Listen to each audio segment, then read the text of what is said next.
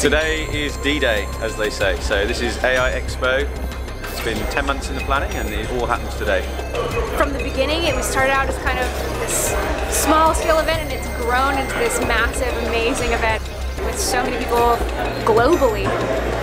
Why I'm excited about AI? Of all the opportunities that it brings. Oh, fantastic so far, good turnout, lots of varied speakers.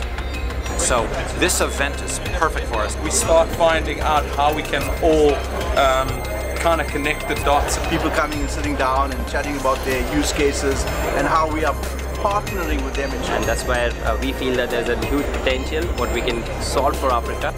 So what we're really excited about here is that we're talking about topical aspects of artificial intelligence and robotics, and what we can do as a nation to embrace them and ensure that we are competitive on the world stage.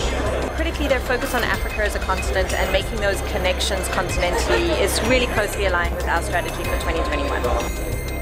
I'm actually loving it. I think I'm in my element and I wouldn't mind this as a day job.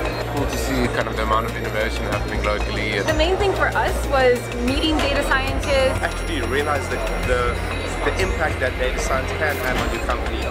Just creating these forums to have real discussions gets us into that space where we're practically applying artificial intelligence. The response has been overwhelming from the AI community.